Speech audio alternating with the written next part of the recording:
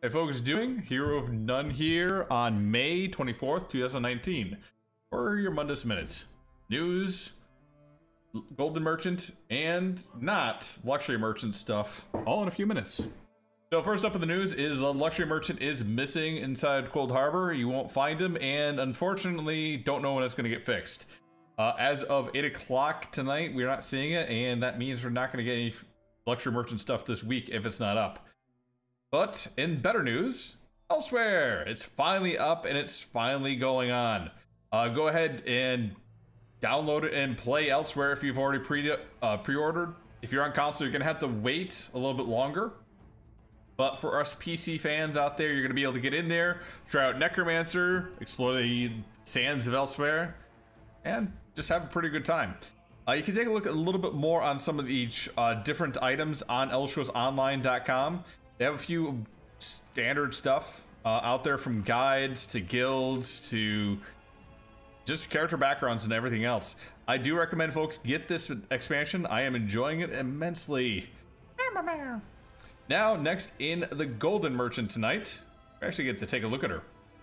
So we have a few things on Golden Merchant that are okay, but not really great.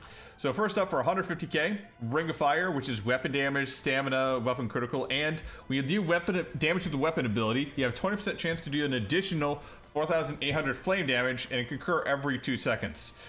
Not a great set, especially because it is melee based, as you can see with the weapon damage and stamina, but it's doing flame damage, which you're going to have spell penetration to go through the enemy. Since you're going to be trying to go physical damage with other stuff, you would most likely have physical penetration, so this is just not gonna give you as much benefit as other proc sets.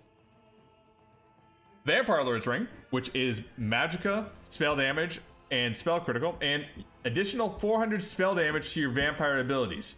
Reduces the cost of your vampire abilities by 5%. Overall, not great, unfortunately. It makes sense, I guess, but honestly, vampires only have 3 abilities to their entire sets. You have Misform, which really doesn't do any damage. That spell damage is not going to do anything for it. You have the Drain, which basically sets you stun. It gets you stunned and the enemy stunned at the same time, unless you weapon swap. And you have the Vampire Bats, which will give you a lot of damage and is pretty useful, but it's only 1 ability and it's an ultimate.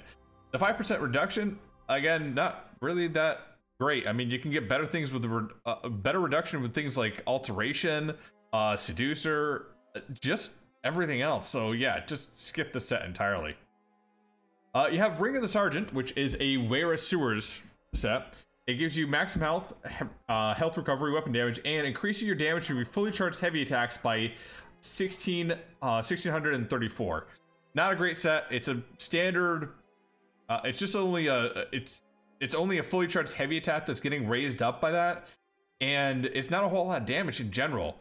If you're going to be using this in PvP, you're actually going to have to hit with a fully charged heavy attack on a melee weapon. Not likely unless somebody's going to just dodge roll the goddamn time.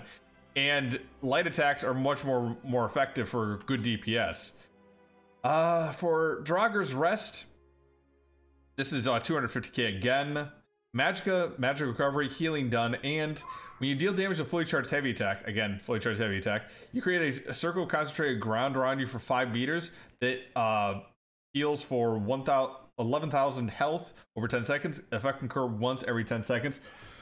This might be okay in general, but I'd probably say it'd be better on a restoration staff or a lightning staff, because fully charged heavy attacks, again, hard to get off inside Cyrodiil, but beam type weapons like a lightning and restoration staff have a better chance of getting that proc.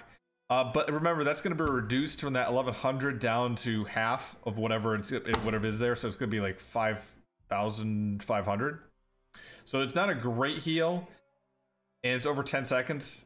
So it's kind of crap. You can do better healing with your own. You probably get better healing just pulling on Giuliano's and having the extra spell damage. Definitely would consider skipping over this, but if you want to get this on through regular means, a Bloodroot Forge, or I think it's Bloodroot Forge, but it could also be Forward Keep. I'm not sure, but it's one of those 2 DLC. It's one of those 2 from that DLC, unfortunately. So those are the 2 the 4 golden rings that you have there. Now, for the shoulders, you have Dull Muscles, Arm Cops, Stamina, Magicka, and then when you deal damage, you have 15% chance to create a fire ring or molten earth around you, which can either do flame or physical damage, and then either raise up your spell or weapon damage. The 2-piece on this kind of sucks. Not going to be used almost any time that I've ever seen. The 1-piece, on the other hand, is a good split. It's Stamina and Magicka, and if you're running something like a tri-set, you can work off with this pretty good. Put this with the new Frostvault helmet, and you can have a good time. But it's shoulders, and you might want to run Impenetrable with this. You can go ahead and spend that 20k of AP points. So if you really want it, you can get it. Otherwise, I would just gamble with keys, to be honest. Earth Core, another good meta set, which gives you 4% healing done, and when you heal yourself or an ally, you have under 50% health. You create a pool of blood, immediately removing all previous placed effects and healing the lowest health friendly target for 28k damage. Now, this has actually gotten nerfed since this patch, but it's still pretty meta.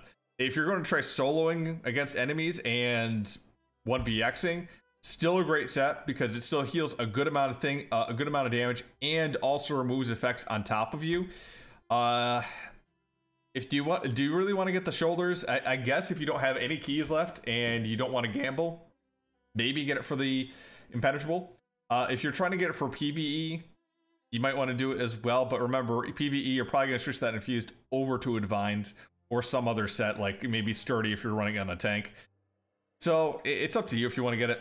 I can't really recommend you getting shoulders for this stuff, though. Anyways, that's Hero of None. That's the Mundus Minute. Hope you all enjoyed. See you in elsewhere.